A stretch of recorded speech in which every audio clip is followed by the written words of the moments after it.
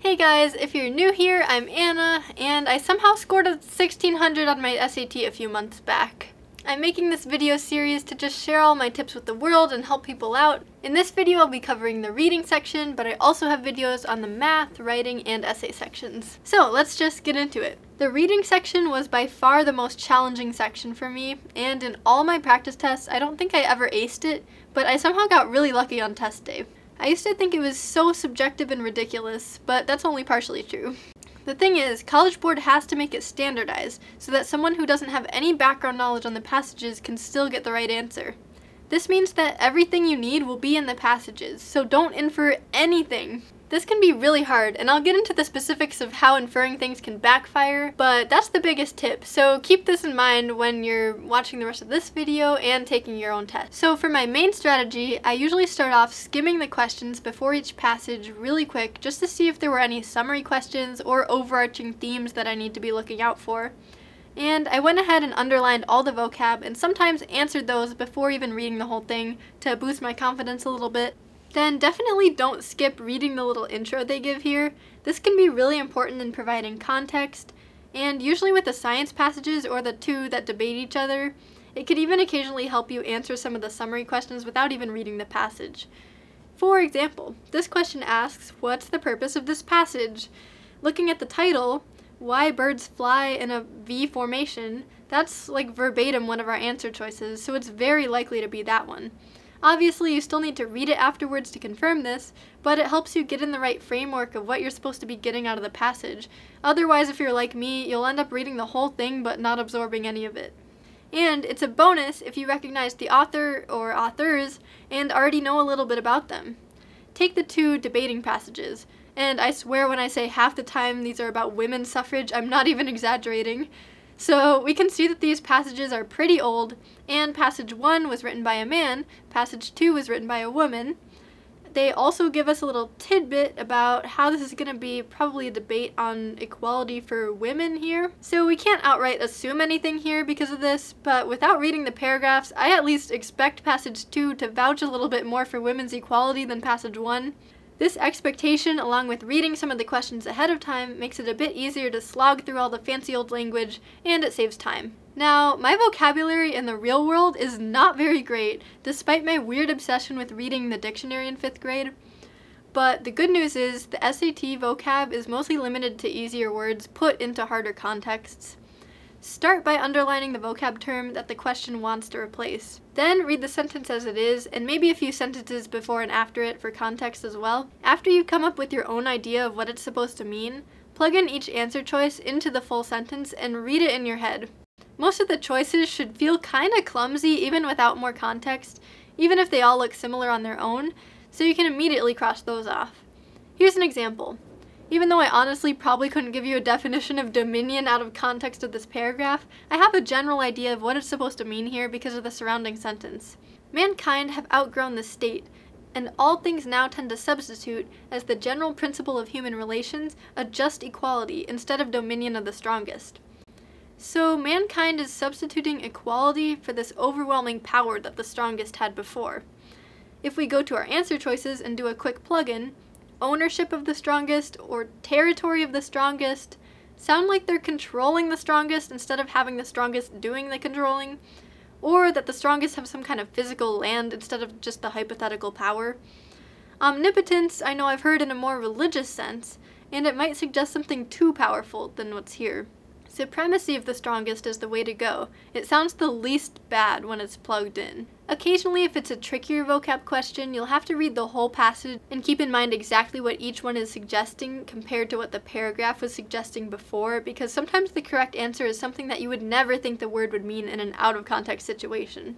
Okay, now here's my favorite technique ever, and yes, I did steal this from Prep Scholar, but it's really good, okay? I used to die a bit inside every time I saw the two-part questions where you'd have to provide evidence for your answer, but once I started doing this, I would be so relieved because it makes them even easier than the normal summary ones. Here's what you do.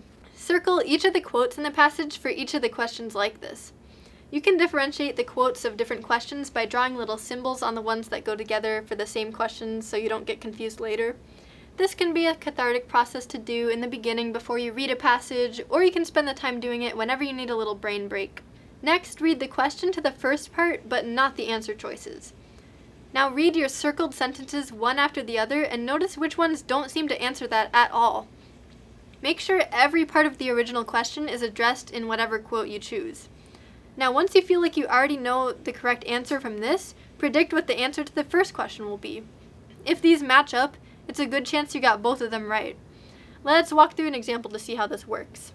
This one asks what this dude's attitude is towards today's digital technologies. So we're looking for both some opinion from Kat, this dude, and it has to be about current technology. Now we look at each of the quotes. This one is just describing how he's done some research and stuff, and it also talks about 19th century technology, so that's a nope.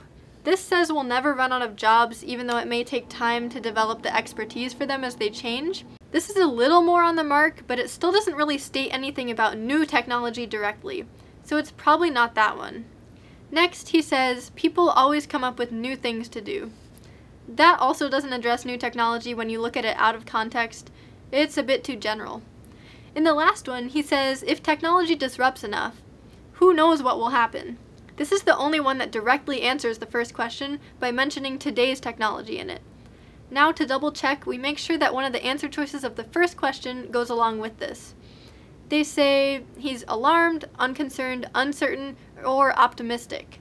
And we know he's uncertain from the quote we selected.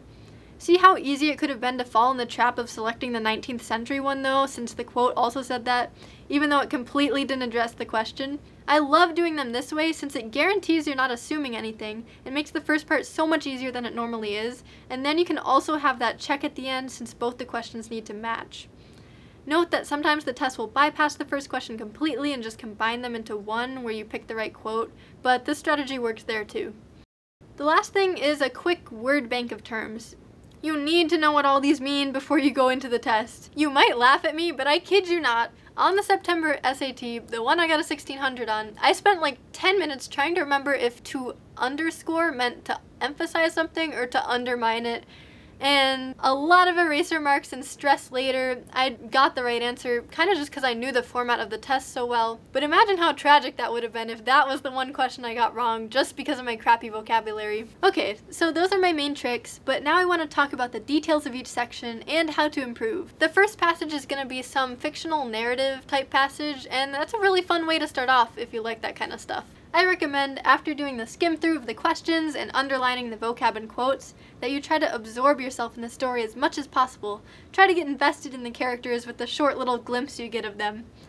Besides the vocab and the two-part questions, which we already talked about, these will ask you stuff like plot points, why a character acted the way they did, why the author did certain things or included certain devices, or just about general summary and themes.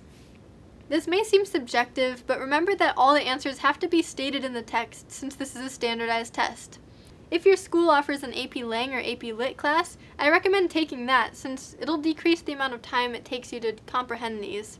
Alternatively, just have fun reading content that challenges you. In the months before taking the SAT, I struggled through To the Lighthouse by Virginia Woolf in my Lit class, and The Odyssey in my Humanities class, and my brain hurt every second I was reading those, but those struggles made going back to the SAT section seem like child's play. There will also definitely be a pair of passages, usually with opposing viewpoints about some science topic or two old dudes talking about the Constitution or something. For these, I recommend skimming the questions first, like always, and then looking for all the passage 1 specific questions and giving those extra consideration before you read passage 1. Then stop after you read the first passage and answer all those first while it's still fresh in your mind. Then repeat with the second passage and the questions specific to that passage. After you read both and have gotten the themes of each one confirmed in your mind by having to answer the questions specific to both of those, then you finally do the questions that reference both of them.